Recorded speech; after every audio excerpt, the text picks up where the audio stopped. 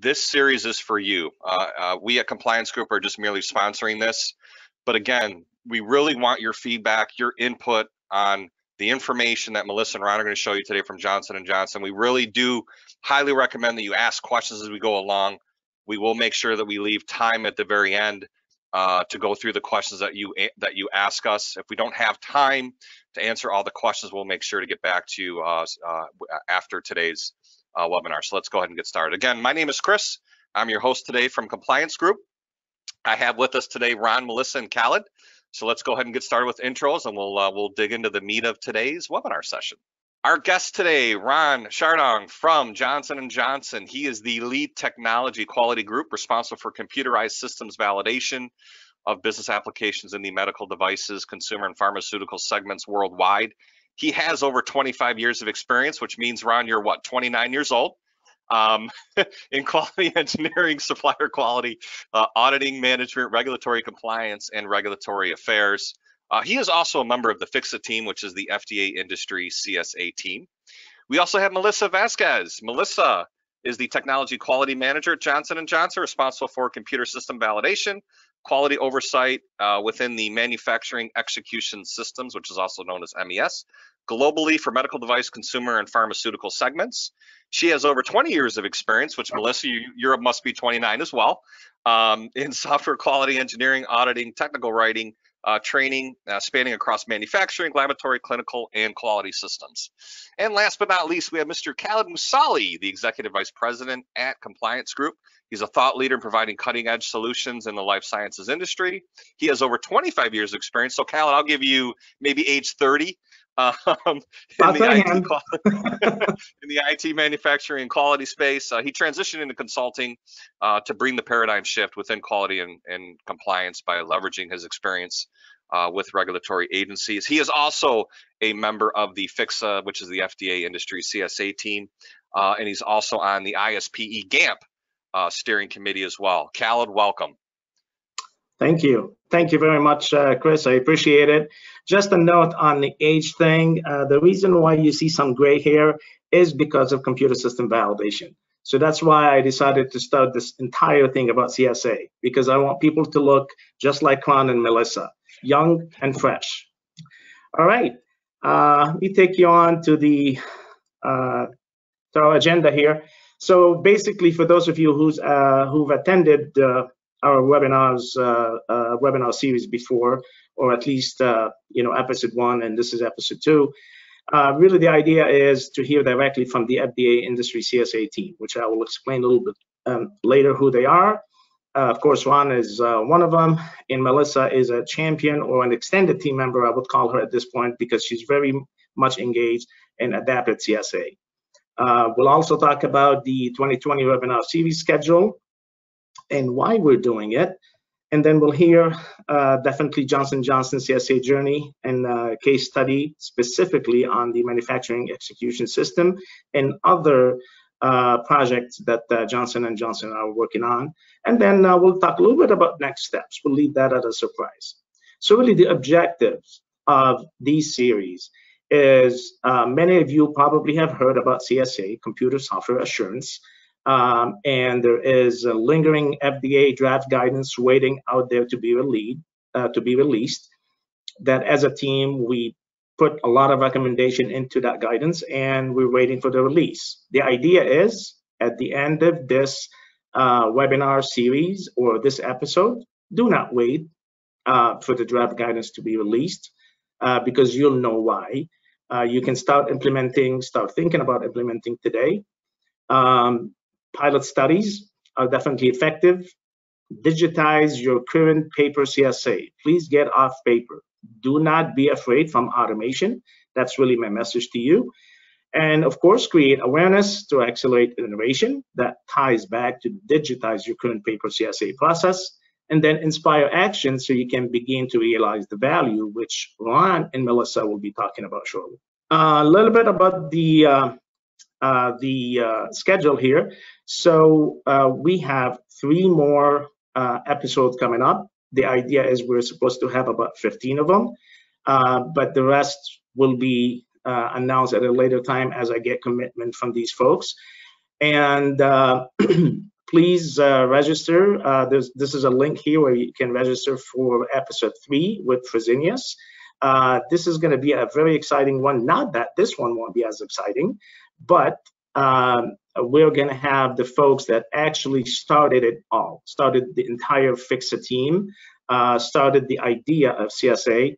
So here I have invited, as invited guests, Cisco Vicente and Jason Spiegler, who promised to show up. So we'll see, but we definitely going to have Bill Dinicenzo and Mark Cotter from Fresenius to tell us all about it. And Bill has been I call him the founder. He doesn't want me to call him the founder, but he was one of the founders that really helped push the CSA forward. Just to give you a little bit background for those of you, again, who's just joining us, I know many of you are repeat, and I'm glad to see that. But for those of you who just joined us, please go visit and watch the Game Changer Kickoff webinar with Cisco, myself, and Stephen Cook from Compliance Group. Listen to Cisco's, please see the material and also the white paper that Compliance Group has issued. It kind of gives you the baseline for all of these series and why we're doing them.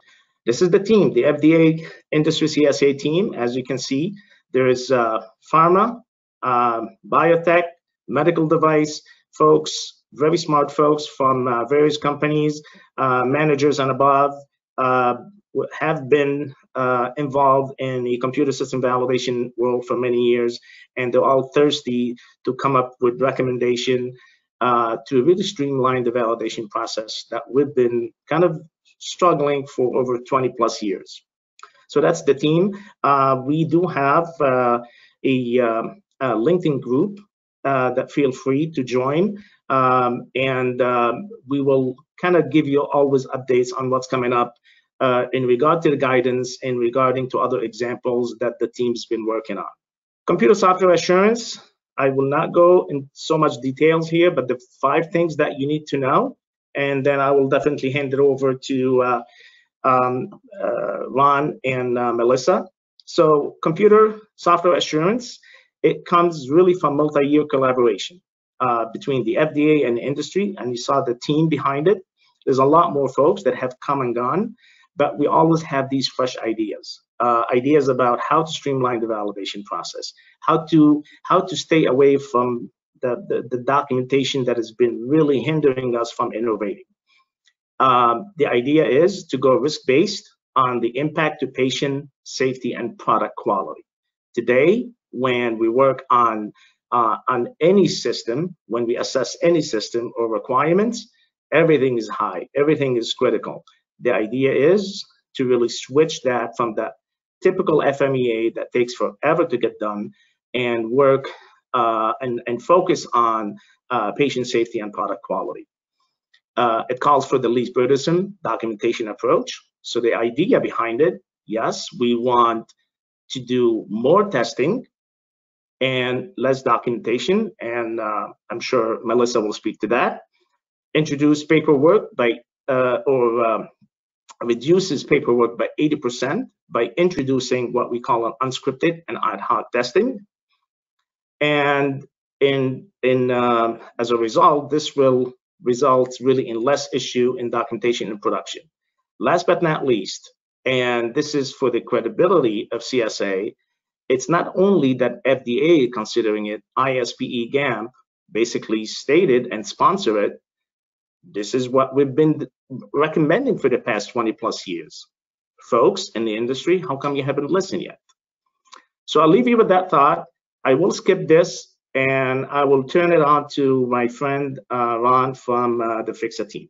Just a quick, again, thank you for inviting us for this series. And I want to start by just walking through a little bit of our journey with the industry and FDA consortium with FIXA, and then I have a few pointers that I would like to, again, some reminders for folks, some clarification, and then I'll pass it on to Melissa, which will walk. Probably that's one of the main reasons why you wanted to join this, is to actually hear the details about our pilot that we have done. So we joined the consortium about 2 years ago. And at first, as a consortium, we wanted to put together some case studies and share them with the industry about different interpretations and approaches for software validation. And then this turned into the idea for a guidance document, and eventually that was the pivoting point. So the challenge is, like, how do you know if something is working when you're putting some, again, trying to change things? So we as a group actually decided to use the approach of test and learn, and we all did pilots. So today we'll share with you the results of our pilot, which we started with one, and then 2 more were added as people saw the full value of CSA, what CSA can bring. So before I do that, I just have, again, a few pointers I wanted to make. So one of them is that CSA is not a full SDLC. So I think you need to go in with your eyes wide open. And again, there are numerous sources of, again, guidance and other things such as GAMP5 that will tell you about the entire life cycle for software development, infrastructure, and end-to-end management of your application, such as backup, restore, incidents, change control, disaster recovery, and etc. So again, this CSA is not intended to necessarily address all of those. Also, CSA is not focused on product software. So again, if you're doing software as a medical device or software in a medical device, you still need to, again, to apply the principles in design controls, again, if you're a medical device manufacturer. So we have, I think, historically treated business applications, tools, and automation as a product, and have been, like, again, trying to validate it to the same level that you would do for a product. But I think we need to keep in mind that in many cases, we are really dealing with business applications, and I think we have to apply the principles of having direct or indirect impact to patient quality, product safety, some of the regulatory compliance elements, as well as data integrity. Another thing, again, just as a reminder here, is that many times in, like, recent conversations I have heard where people say, like, unscripted testing, so that means I have no documentation, and this is a misconception. Unscripted testing just means that you don't have a script telling you type this, click here, enter that. So unscripted testing still involves some level of documentation. You still need to have a test objective, like who did it and when, did it pass or fail, were there any bugs or defects, and again, how you handle those. And you still have likely a trace matrix to, again, to go from your requirements and where they were tested. Another aspect of the, again, as part of the reminders, is leveraging a software vendor. So there are many consulting companies out there advertising that they can make you CSA compliant and they will do the vendor audits or assessments for you. That to me is the equivalent to watching the cooking network channel all day long and then cooking the same lousy meal. Yeah, you don't need to have, essentially, you need to have a plan on how you will leverage the vendor's information. So just doing an audit or assessment for the sake of assessment is not really get you very far. So you really need to apply critical thinking and see how you can do that, and then plan your audit or assessment around that. Another topic or item that I want to touch on very briefly is about barriers and objections. And so, like, they need to know your base.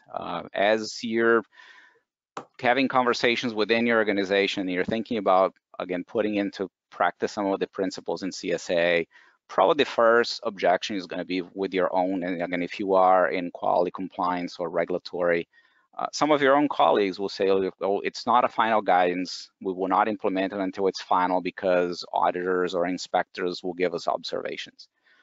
And I think, again, with a few other points that I have here, I think it will help in making the argument for that. But one thing that is very important here is that CSA is not creating any new regulation, right? It's simply a change in the interpretation of existing regulation and treating business applications as business applications and not treating that as a product. And also bringing things to the 21st century and really using technology advancements and risk management principles as part of your assurance program.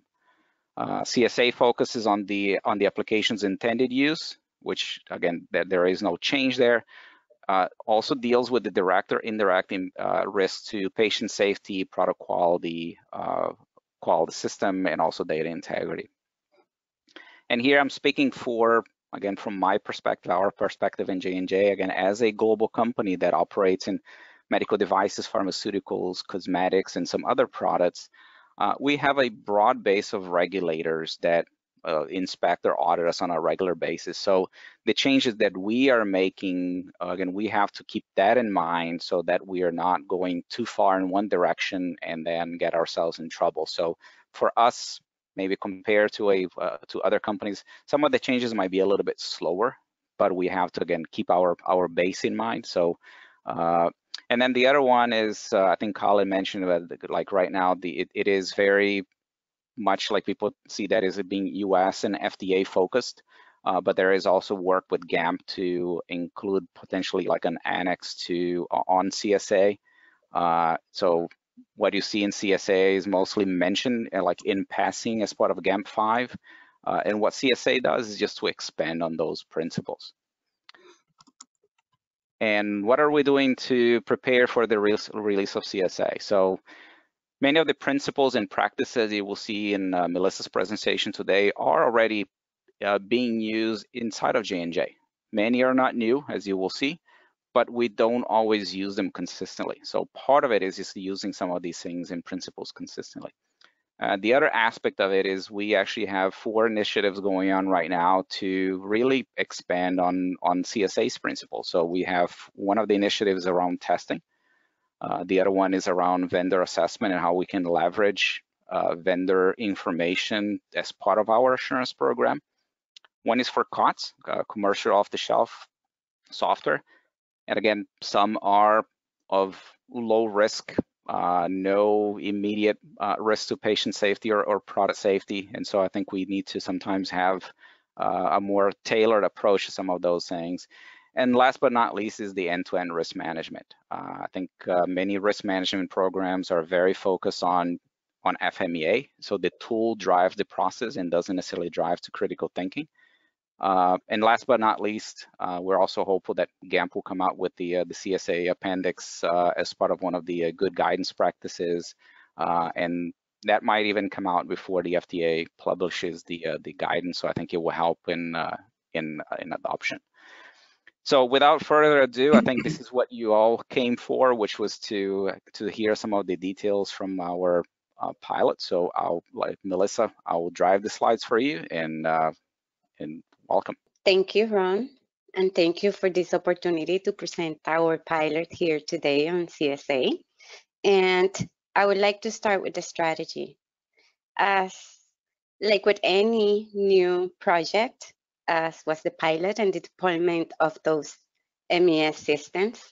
And when you're incorporating from a new source, we started at this point, the strategy.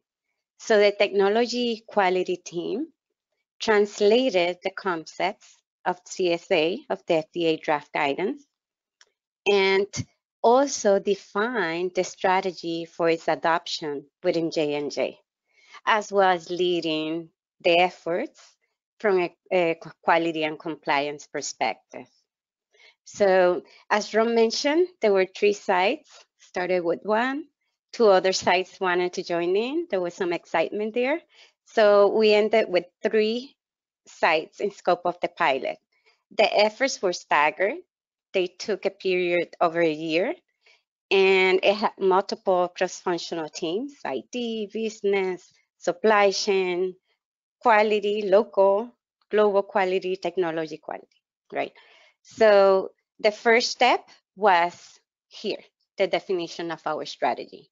It focused on the intended use. Next. And using Agile CSV as opposed to the traditional waterfall approach. It followed a risk-based approach, focusing on those elements and those functions that were critical to quality and applying critical thinking to the end-to-end validation process. It had 2 levels of assurance testing activities. Baseline assurance referring more to those supplier validation done by the supplier and a global effort that we had in-house. And risk-based assurance, where we introduce some of those testing assurance activities from the draft guidance, such as ad hoc testing and unscripted testing that Khaled mentioned before. Evidence and records, focusing more on electronic or digital type of records versus no paper, and introducing tools that we had, like agile tools for requirements and test management versus those papers, traditional way of documenting the testing.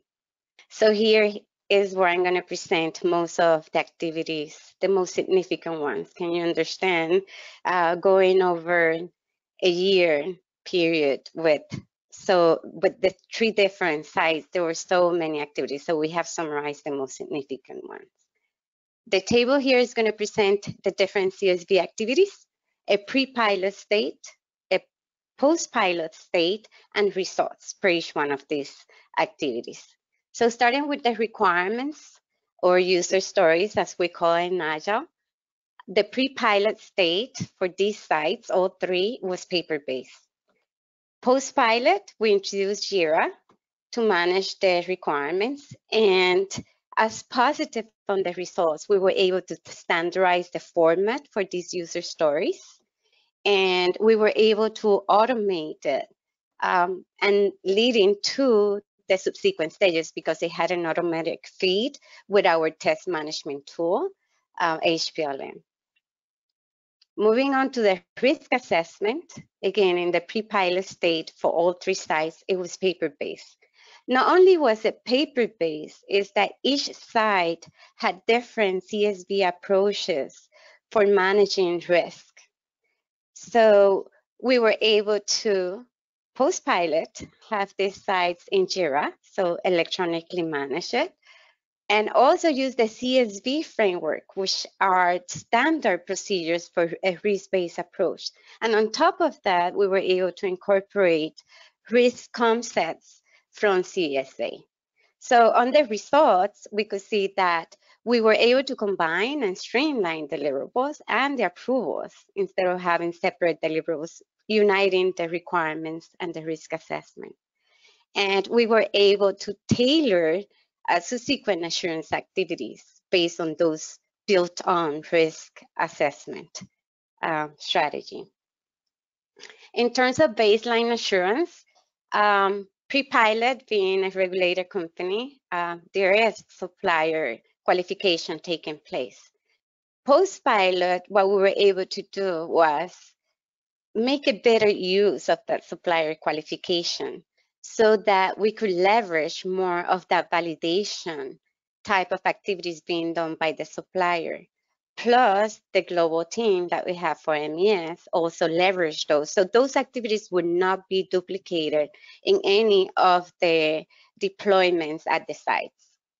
So in terms of the results on the positive end, well, it's the better use of that supplier qualification and the vendor validation and the global validation to reduce site activities for their implementation. If we move on to the installation qualification, this is one that I really like to report on. Pre-pilot, we have a mature program with MES. So we had data in which it would take about 4 weeks for the execution of the installation qualification. The scripts, the approach was scripted for the testing, and it was fully paper-based. Post-pilot for these 3 sites, we were able to reduce that to 2 weeks. We introduced some scripted testing where it was possible, and electronic test management tool, HPLM. So we were able to observe as the result a 50% reduction on that testing and a reduction in all of the manual activities associated with documenting paper type of scripting, the scanning, the attachments, the cross-referencing, the cross-linking. And I'm happy to report that after the pilot, which we continue to always look into enhancing, improving, right? Introducing more efficiencies. We were able to automate now For the pilot, we had 5 that we did unscripted. Now we have 6 automated scripts.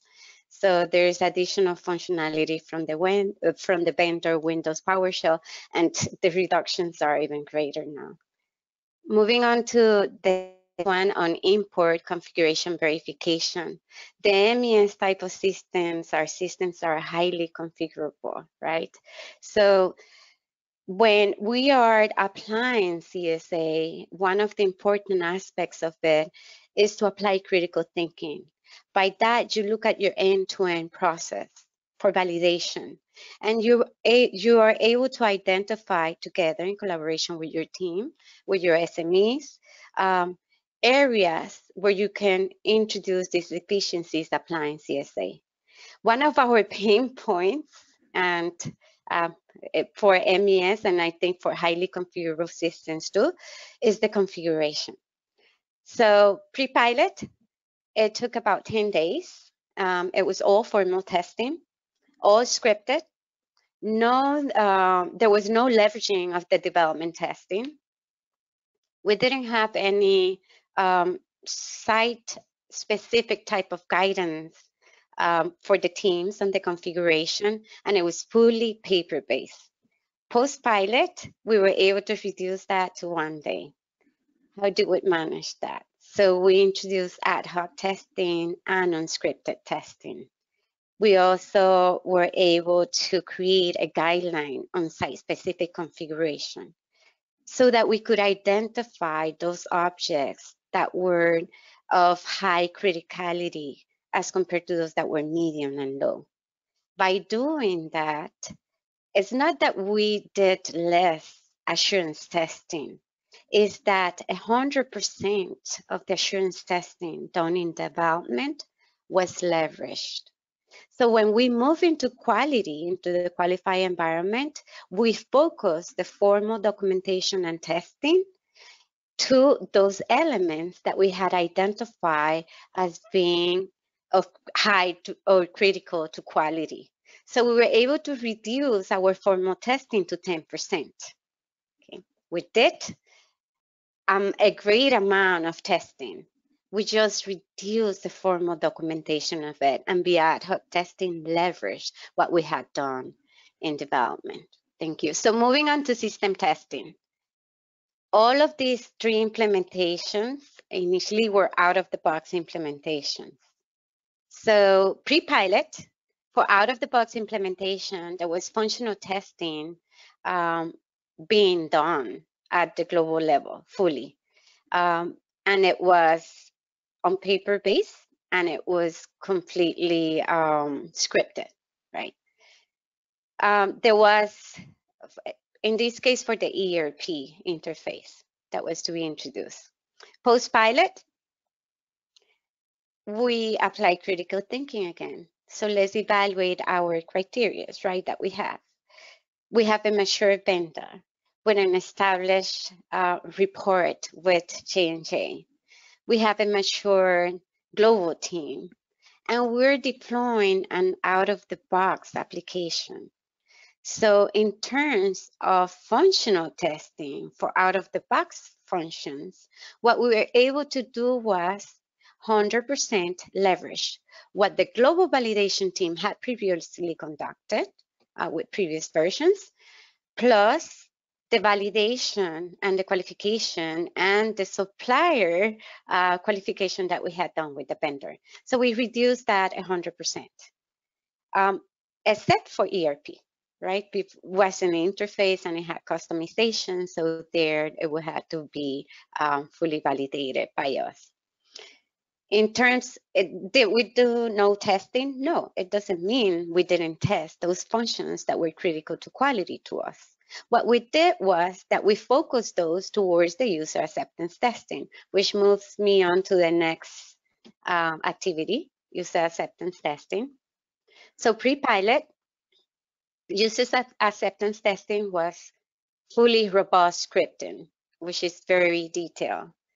And the testing focused on intended use, yes.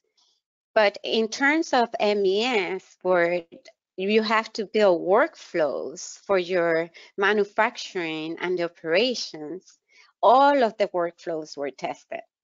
So we saw the pilot as a unique opportunity to further streamline another area. We evaluated where we would do even ad hoc or unscripted for UAT, but we decided against that. Why? We had 3 new sites going fully from paper batch records to implementing MES for the first time, users that weren't experiencing the application. So we went with limited scripting wherever possible so that we still introduced a level of streamlining, but we were able to provide the instructions and the directions that new users needed in order to be able to execute the testing. One other thing that we were able to do there was the workflows, where we previously tested them all. No, now we did an analysis across all of the workflows. In MES, you could be creating workflows for different type of product families. And the operations could be the same across. So why are we going to test those across 20 if I test them across 5 and I'm addressing the 20, regardless of the product line that I'm bringing in, right? So we were able also to reduce significantly the testing assurance activities by applying critical thinking to the workflows that really require testing, which will have different operations within that. Moving on to the next activity, defects, errors, incidents.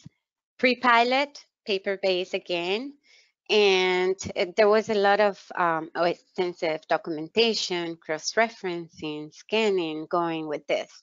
By introducing an automated testing tool being HPLM, and also JIRA, that we were going to track issues, we were able to significantly reduce the number of defects to what we're calling non-value added, regarding like script errors type. If you are reducing your or introducing new type of testing activities like ad hoc and unscripted, now you're able to reduce all of those non-value added errors for script errors, for example.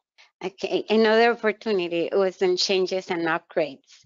So whenever you have one of these deployments, there's a period that you're vigilant because although we would like everything to be 100% effective and nothing to come up, things come up and changes need to be introduced. So pre-pilot, when changes were going to be introduced, it was completely scripted, paper-based, and protocols and reports needed to be created. Post-pilot, we saw opportunities for more flexibility to be added here to quickly introduce this and address it and focus on the assurance activities that needed to take place for those changes. So we use limited scripted and unscripted wherever applicable. We introduced for these sites, a good point here, HPLM, which I mentioned before for test management, but ClearQuest. All of them have paper-based type of processes for managing their changes. So we were able to introduce also another application, ClearQuest, which is the change management application in-house. And for the protocols and reports, we didn't create those separate. What we used was the change request itself to document the strategy upfront and approve it. And then with the closure of the change request, we closed the reporting part of it too. So we leveraged that instead of creating separate deliverables. And moving on now to agile concepts. So all along, you have heard me paper, and then we introduced tools. It's also the agile methodology. So these 3 sites were following prior to this pilot a more traditional waterfall approach. While in J&J, we have Agile CSV, and we introduced them to Agile CSV plus the tools that we use in Agile CSV. So instead of following that completely sequential approach, like documenting all encompassive requirements and then moving on to the next sequence of deliverables in that sequence, we evaluated, then again, that part of the process and what activities we could conduct in parallel, right? Together with the team and putting mitigation risk in place. So, and allowing, for example, IQ activities to be happening in production that already had taken off the OB application, that already had taken place in QA, right? And while that's taking place, I could be conducting a performance test, for example, in parallel. We also, and let me see what else I can, the combination of deliverables, like I mentioned before, by introducing these agile tools, we have the URS and the risk assessment that we have built into our JIRA tool. That is a combined deliverable, so the signatures are combined, and all in one delivery. No, the Agile allows you to do iterations, so you're able to deliver MVP. So you're able to determine that a product that could deliver value to them. In our case, we configure. So instead of configuring all the product lines and then deliver, we see what product line we could configure and then deliver that while we continue working on the next phase. So here, executive summary. So I could tell you that the MES pilot proved to be was a significant step towards streamlining the CSV documentation and reducing the formal testing. And this is a step towards enabling high quality manufacturing and speed to value delivery. So the right panel here shows you results that we observe for documentation. And we observe a reduction in the time, in the papers, and manual errors, signatures and approvals by the combination of those. And on the positive side, we observe an increase in the use of the automation tools I've been mentioning here, HPLM, IL, ClearQuest. And these provide an increase on visibility, a standardization across, a capability to leverage from one effort to the other. They were staggered to learn lessons, to have the visibility across. So it increased the overall efficiency of the execution of that documentation. On the right panel, we could see the results we observe for testing. We observe a decrease in the cycle time and testing, configuration and development, and an ability to leverage from the development. In installation, reduction, as I mentioned before, 50% and even greater after the pilot by introducing automation. And I mentioned the non-value added type of defects and unnecessary or tedious steps. We observe on the positive side, an increase on the critical to quality testing analysis and critical thinking, applying that in collaboration with your SMEs across the process to streamline and to refocus the assurance activities. So an increase in, as I mentioned, that development testing, leveraging it and configuration, parallel activities, increase those, a better use of the SMEs. Now they don't have to be focused on documenting, extensive documentation. Their focus where they add the value, that assurance activities, even in development, even in documenting everything. But they're focused there in making sure that I'm delivering a product with quality and then reducing what I really formally will document to demonstrate the activities that I have completed. And then by introducing IO methods, IO concepts, IO tools, we also had with the daily stand-up a dedicated team. So we saw an increase in the synergy of the team and their ability to be able to respond. So this concludes my presentation on our pilot. Thank you. Thank you, Melissa. So I'll pass the ball on to Khalid. Thank you. Thank you both. Thank you so much. Every word you said, Melissa, was literally music to my ear. This is what we've been practically saying in every webinar at every conference. We're talking about, not to be afraid to strategize. I love how you started with a strategy. Think of CSA as a strategy. Forget about the draft guidance, literally. Forget about what ISPE GAM says. It's your strategy. You're going to state your strategy, your validation strategy, and you're going to go for it. You mentioned automation. Loved it. Every time you mentioned the automation, it's just like literally music to my ear. Get off paper. Leverage as much as you can. You mentioned HPLM. We work with Polarian, for example. It's a great tool. Use tools to really advance and speed up that project. And the reason why, in my last life, when I was with Baxter, every IT vice president talking about why is validation costing me close to 50% to validate a system? Well, there's something fundamentally wrong with that picture. So thank you. Thank you again. To Ron's point, he mentioned something about CSA is not SDLC. And I agree. CSA is a concept, is a strategy. You need to maintain your software development lifecycle. You need to maintain, you still need to use your requirements, your design spec, depending on the system that you're working on, out of the box, configurable, custom.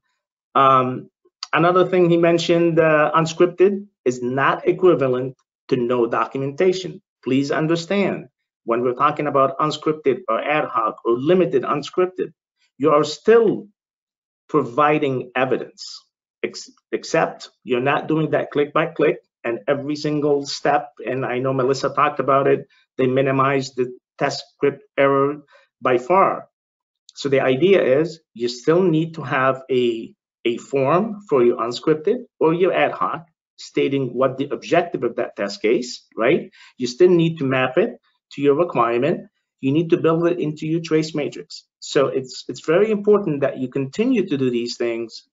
So we're not saying CSA is equivalent to no documentation, okay? The other thing, and I know we had a question actually, we'll get to the Q&A about how you leverage your development. And actually, Chris asked for that. Also, thank you, Juan, for mentioning the appendix that we worked on, myself, Ken Shitamoto, and Senthil from the FDA CSA industry team. We worked together with the ISPE GAM to provide them information on CSA. That appendix will be part of a GDG data integrity by design. And yes, the hope is to have it sometime late fall. So it might be before the FDA Draft Guidance, which we don't know if it's going to be released this year. But that should not stop you from thinking about implementing CSA. Johnson & Johnson just gave us a great example, and thank you very much for that. Thank you again, folks. We had quite a few questions that have come in, so we'll do our best to answer as many as we can within the next 15 minutes or so. Okay, and this question could be for Ron and I. So DMS, Document Management System, is a non-product category, but if it has documents that support manufacturing or any process having direct impact on product quality, patient safety, will it be considered indirect? How will CSA help? So I would, again, every company usually has a form of evaluating any new application that is being introduced, and so we have a process we call the compliance analysis, where we evaluate the intended use of the application that is documented. So then based on the intended use, you determine your strategy for validation. So yes, it's important to again identify. So using this example as a document management system, and again, take it with a grain of salt, right? I don't know the specifics, so I'm not here like setting any rules, but just it's more of a topic of conversation. So with the information that is provided, I would say, again, if it has likely indirect impact to patient, just because, again, depending what type of records you're going to have in there, It has some components. Let's say if you have electronic signatures and these are your electronic records and it is your source of truth. So you do have components that are related to your just meeting some regulatory requirements, but indirect impact to patient. So yeah, I would say it is of a lower risk than something that is like it has a direct impact. So I think that lends itself as an opportunity for using, again, maybe you have some key functionality in there. Let's say your vendor is the first time that they're doing Part 11 signatures. So you don't really have a history there. So you might have to do some scripted testing for some of those features. But for some of the other items, you might again have the opportunity to use unscripted or ad hoc. So again, it's hard to get to a lot of specifics. So like again, is a general example. But I think you do have the opportunity to look at this as a business application and not as a product. So I know historically most companies have just done everything is scripted and everything has a screenshot. And many times, if you look at many of your defects, is because it's either was a tester error or you have poorly written script, or sometimes both, and you have defects. But so a lot of the effort is around trying to address those, but you're really not testing the application itself and see that it does what you want it to do for you. So I think this provides that opportunity to focus more on testing the application, making sure that you have a good product that it does what it's supposed to do for you, and not spinning the wheels and doing documentation that might not necessarily add any value. So I hope I somewhat address your question, because it is generic, but again, it definitely through CSA, and you probably have seen a table that has been published through like speeches where like Khalid and Ken and Cisco and Jason, they have done like speeches in other places, other webinars. So there is a table. We actually had it as part of ours. We took it out just for the sake of time, but it goes through. Again, yes, it is part of the materials that is here. But it kind of like it walks you through a little bit again based on risk. What kind of testing you could use and what kind of evidence you would use for that. So I think that is a good starting point. That's what we used for our pilot, was something like that, to then walk through and decide where we were going to use scripted, unscripted, ad hoc, or leveraging, or other kind of like baseline assurances as part of our strategy. So I'll stop here, otherwise I'll consume all the time. Thank you, Ron. Yeah, this is really good.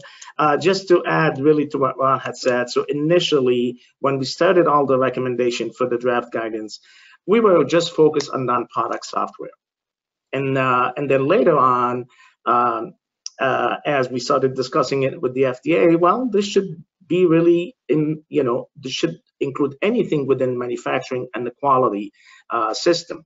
So therefore, again, the idea is, yes, you hear it all over. Yeah, we're gonna put CSV behind us and move to CSA.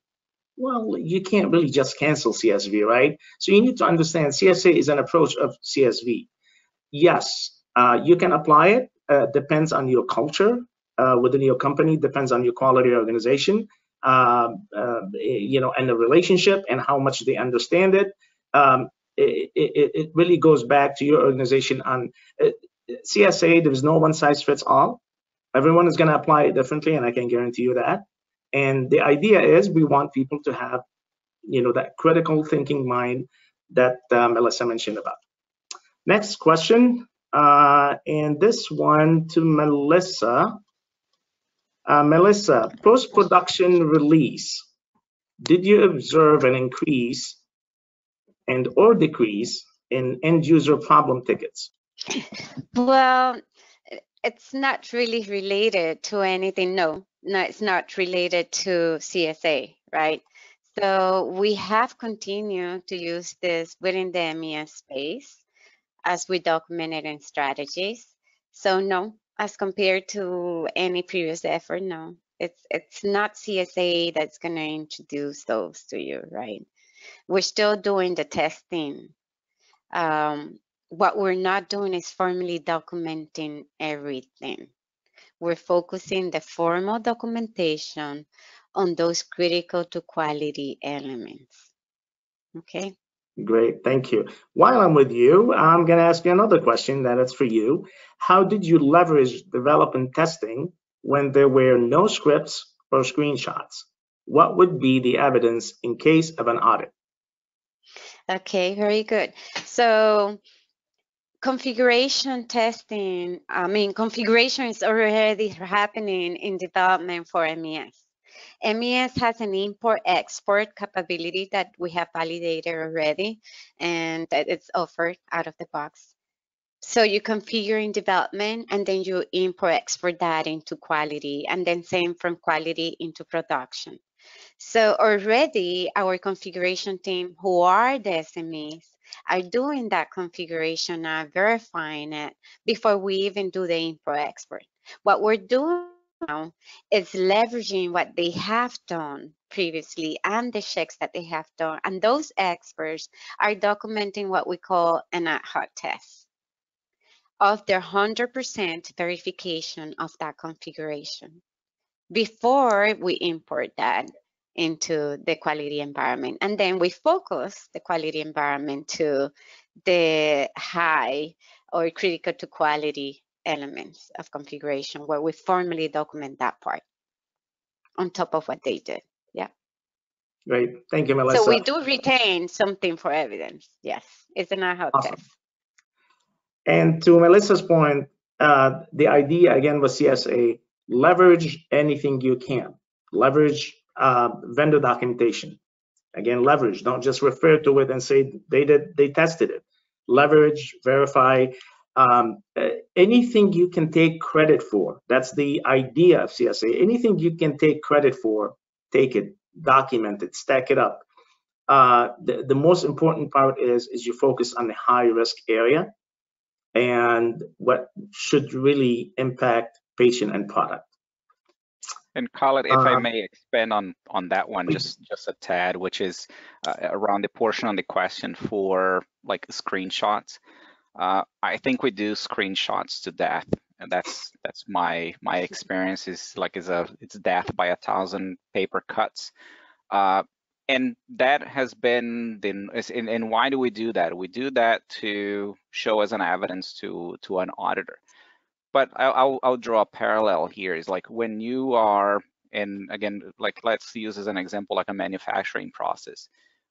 We have operators on a manufacturing line that we give them instructions on how to assemble or do a part of assembly of a product, and they have a batch history record where they have work instructions they follow, they have training that is done to them, and then they have a batch history record where they will record either sometimes some test data that they do, and usually they're testing their own products, not that it's done by a quality control unit. And then once they complete their steps, follow their instructions, they basically sign that or initial that batch history record saying, I did all I need to do, and the product moves down the production line. And I'm here talking about it could be a life-saving drug, it could be a life-sustaining medical device, things of, again, a high criticality. And we accept that person's initials or word or whatever to say that it met the acceptance criteria and can proceed. And for some reason in validation of computerized systems, people's words suddenly like have no value or no meaning. And I think we have to challenge that because again, there are certain things that you do need a screenshot because you have a need for, but I think we overuse that as we do it for auditing purposes, but again, what is there a critical need for that, or is there a need for it? And I think we need to challenge that and compare to other activities that are a lot more critical, like for example, the example of the manufacturing process, where again, we're not doing like in a production line having people taking screenshots of whatever they did, or someone like videotaping, attaching a video for everything that they do. So we have to trust people to do their job. If we gave them the skills and competencies and instructions to do their job and they did it and it was good, then let's say that it was good and it moves on. So sorry, I'm stepping down from my soapbox now. And can I add something? Can I add something to yes, that? Yes, of course. Okay, because yeah, you're leveraging development type of testing, but it doesn't stop there. Then you're doing some type of qualification in QA, and you're conducting a user acceptance testing of your end-to-end process as you intend for it to go, and you have procedures, and you're training them to those procedures. So there's some activities taking place there to ensure. So we all here at J&J, quality first, right? And our patients and the products that we produce are very important. It's just that, do I generate all of this documentation to demonstrate something, or I generate to ensure, have a higher assurance of what I'm delivering?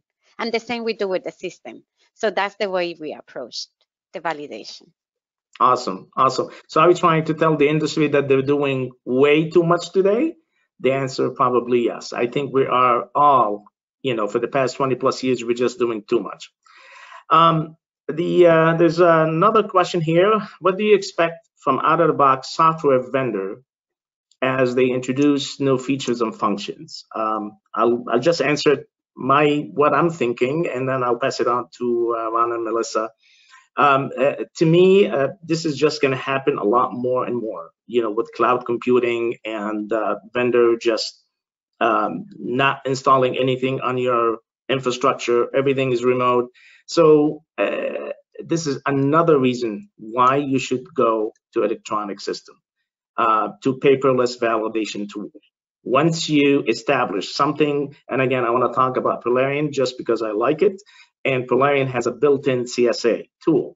Now, once you establish that baseline, it will be so much easier to append any change of functions or requirement into that. So you don't have to redo all your paperwork all over again.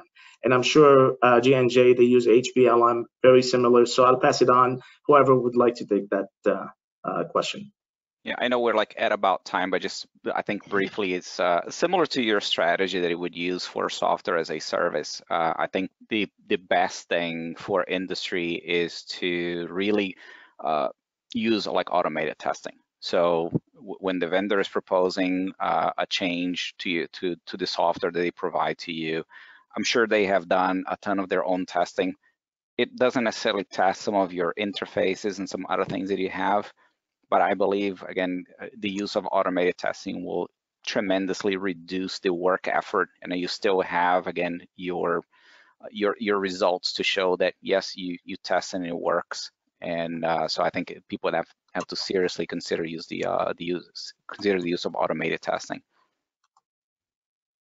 Thank you. Yes, and I'll add to that also supplier qualification, right? So based on your intent of it, also focus your supplier qualification on those elements that are more critical to you. Absolutely. To be and what's going to give you the confidence to leverage from what the vendor is doing and to duplicate or at least minimize what you're doing in-house. And before that, I just wanted to thank my guests and my teammate from the FIXA team. I really appreciate you guys.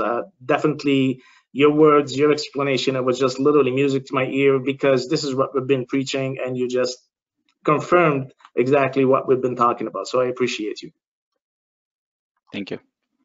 Thank you. And again, look for us in our next session, August the 6th, Khaled, with our friends at Fresenius with Mr. Bill DeZenzo. Perfect. And Mark Carter as well. And again, I'm crossing my finger to have Mr. Cisco Vicente and Jason to join us. Now, just a note that some of the questions that we did not answer, we will make sure to respond to those questions accordingly. Ron and Melissa, we can't thank you enough from Johnson & Johnson, and we'll talk to each and everyone on the call very soon. Stay safe, everyone. Stay healthy. Thank you.